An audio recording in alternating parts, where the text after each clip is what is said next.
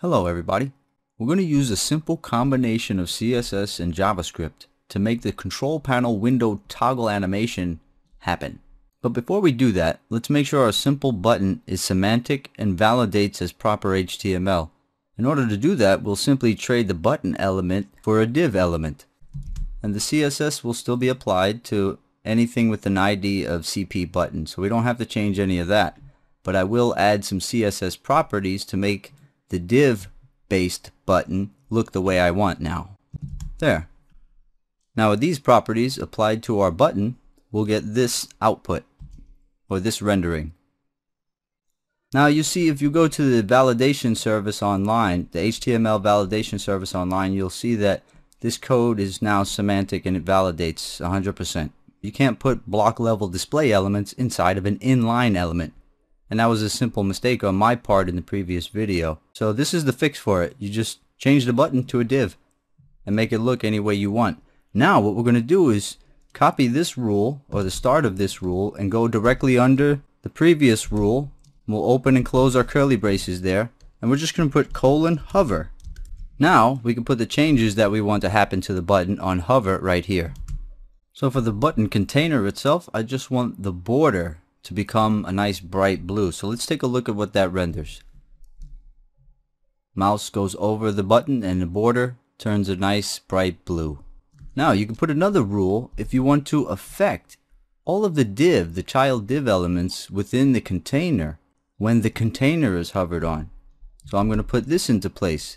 You can see the syntax is referring to the hover of the CP button element again, but after that you just put space and div. And what that will do is put CSS property changes for all the child div elements within the CP button container when it's hovered on. Okay? So that gives you this. Now everything turns blue. Not only the border container, but all of the child elements within it get a new background color of blue. See? So if you want to do something like that, it's cool. And we can also add animated effects, which is very simple.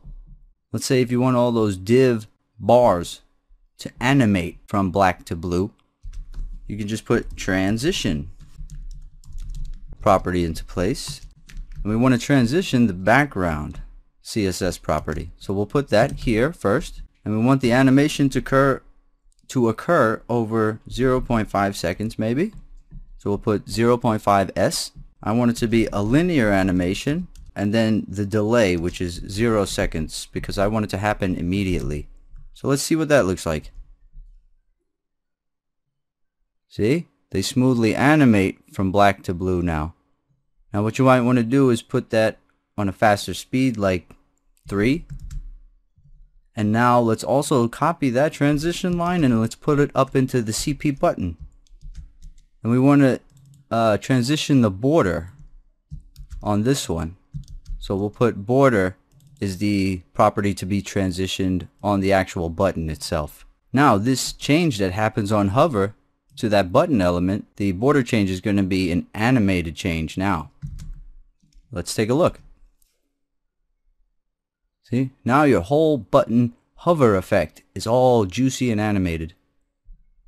Okay, now I've put together two quick little examples for you guys to study the logic of, and the code will be available under the video where it plays at developphp.com. So you can easily snatch all of the source code for both of these examples. So let me show you the first one. So here we have our little animated button set off to the right in a fixed position so that if I scroll the page it stays in place. And then when I click it, my little control panel animates into place directly under the button, and that also stays fixed in place while the user scrolls the page content. When you click the button again, it toggles away. So it comes in an animated fashion, then toggles it away again. The same button clicked over and over again will toggle the display of it. And that's an effect that you see on a lot of popular websites where the menu will come into place. The little magic menu window will come into place directly under the button that's clicked to enable it. Now this next example slides the window in from one of the sides. Any side that you designate. You can designate the left side or the right side of the screen.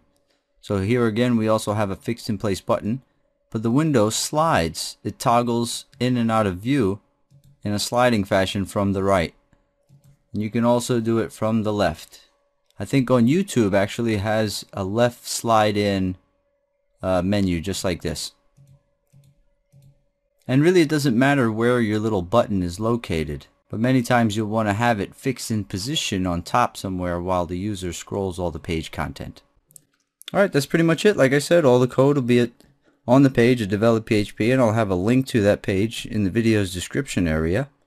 Goodbye and have a fine day.